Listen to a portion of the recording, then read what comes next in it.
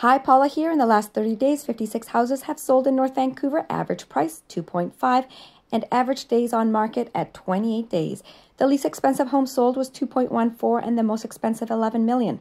10 homes during this period were on the market for at least 60 days. Of these 10 homes, 9 sold below asking. I'm going to talk about a couple of these. There's one at 311 West 14th Street. And this property was a great deal for the buyer. It's Central Lonsdale, 8,000 square foot lot with a suite. So this buyer should be super happy. This home was originally listed at 2.3, but sold at 2.1. Now moving west of Lonsdale, lots of homes sold in the last 30 days. I'm going to keep showcasing those that have been on the market for at least 60 days so that you don't ignore those listings. This home in Upper Lonsdale on West St. James actually is the only one that sold above asking that was sitting on the market for a while. It could have been for a number of reasons. Wonderful home, wonderful neighborhood.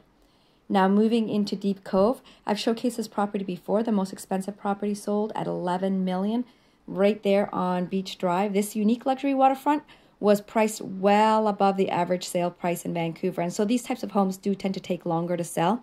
Originally it listed at 1.38 million, but finally sold after 3 months for 11. This week in North Vancouver, there are 124 houses listed for sale. 13 were listed in the last 7 days. The average price for all listings sits at 2.94.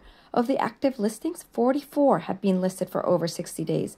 This week, I will showcase these older listings.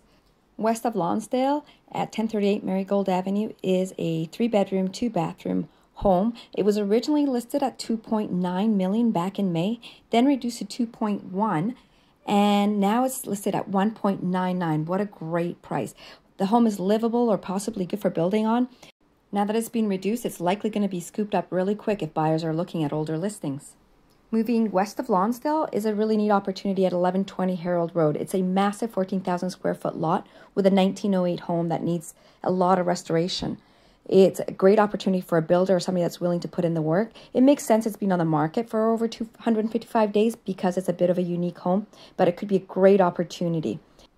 And then finally heading into Deep Cove at 5772 Sunshine Fall Lane.